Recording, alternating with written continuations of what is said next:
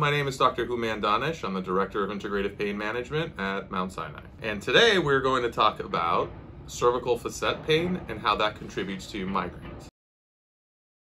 So migraines or headaches are a spectrum of disorders, and our understanding of what a migraine is has really changed recently. We used to think migraines were only associated with light sensitivity, sound sensitivity, feelings of nausea, and potentially even vomiting. But we've now understood that there's a whole spectrum of this, just like most diseases. And some feel that really any type of headache or pain in your face could be coming from a migraine, and it's worth an evaluation to figure that out. So migraines are one of those things that have many things contributing to them that can all contribute a little bit, or one thing that contributes a lot and other things just support it. So my role as a physiatrist is to always look at things and how they're connected to see what things that you can do to decrease the frequency or intensity of a migraine. So depending on what's contributing to your migraine, there are lots of treatment options. There are, of course, the medication management, which is handled by neurologists mostly, such as the triptan medications that you may have heard of. There's also Botox injections, which will be multiple injections throughout your face and the back of your head, which can help reduce your headache frequencies as well, or migraines. However, there is something that contributes to migraines that we don't talk about enough, and that's partly posture related, but it comes down to the joints in your neck. There are these things in your spine called facets, and they travel all the way from your neck to your tailbone, and they're these small little joints that travel all the way down. The purpose of this joint is to add a little bit of stability, but it's also supposed to have some movement in them. When they get irritated or inflamed, particularly in the neck, they can be a contributor to migraines. So one of the things that we can do is to test how much of your migraine or headaches are coming from these joints.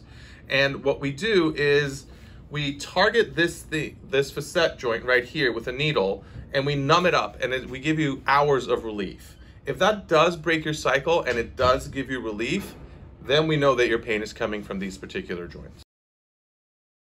So if you have headaches, migraines, facial pain, potentially even TMJ pain, and you also have neck pain that's worse when you look up like this, when you look up, that loads the joints in your neck. And by treating those joints in your neck, you could see benefit with all the other symptoms in your face.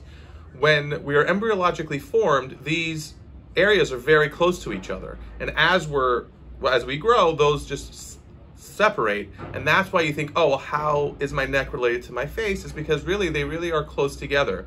And there are lots of complexes, and so one of them is the trigeminal cervical complex, which basically amplifies migraines. And by turning down that amplification process, you can also help people with migraines and facial pain as well. So if you respond to the facet blocks, you end up getting a treatment which is called a radiofrequency ablation. And those ablations can give you relief for 6 months and up to a year.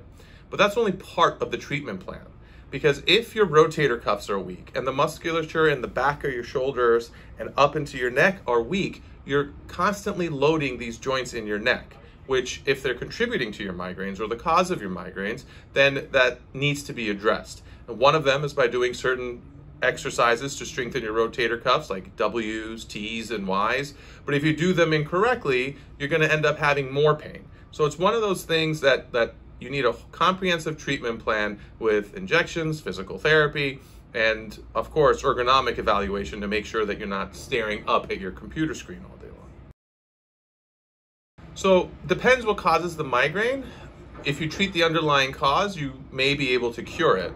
If it has multiple little factors that contribute it, some people have diet triggers, some people have workstation triggers, some people have triggers they can't identify, and some have weather triggers.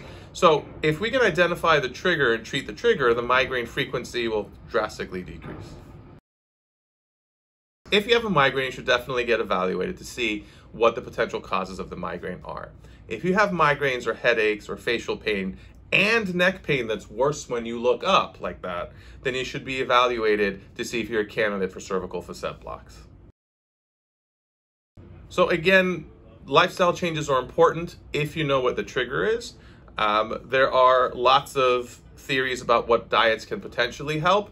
But the way that I look at it is, if you have a tight chest, which pulls your chest forward, and if you're sitting like this, all this, you're pulling your shoulders down. Now, you don't want to be looking down, so then you end up looking what you think is straight, but it's really you're looking up and you're loading the joint in your neck. If the top of your computer screen is above eye level, every single time you're going to the top portion of the key where you're Xing out, you're starting to look up and load the joints in your neck. If you're wearing bifocal glasses and you're trying to read something and you have to look up to read, you're loading these joints in your neck. If you have a small, narrow apartment and you have a big screen TV that you've mounted, you're in the same situation where you're looking up to look at the TV screen, and you end up loading these joints in your neck. If you're getting your hair done and it's taking a long time, or if you go to the dentist and your head is in this position for a long period of time, these are all things that will end up loading the joints in your neck over a long period of time, like over an hour or so, and then that can trigger your headaches or your migraines and neck pain.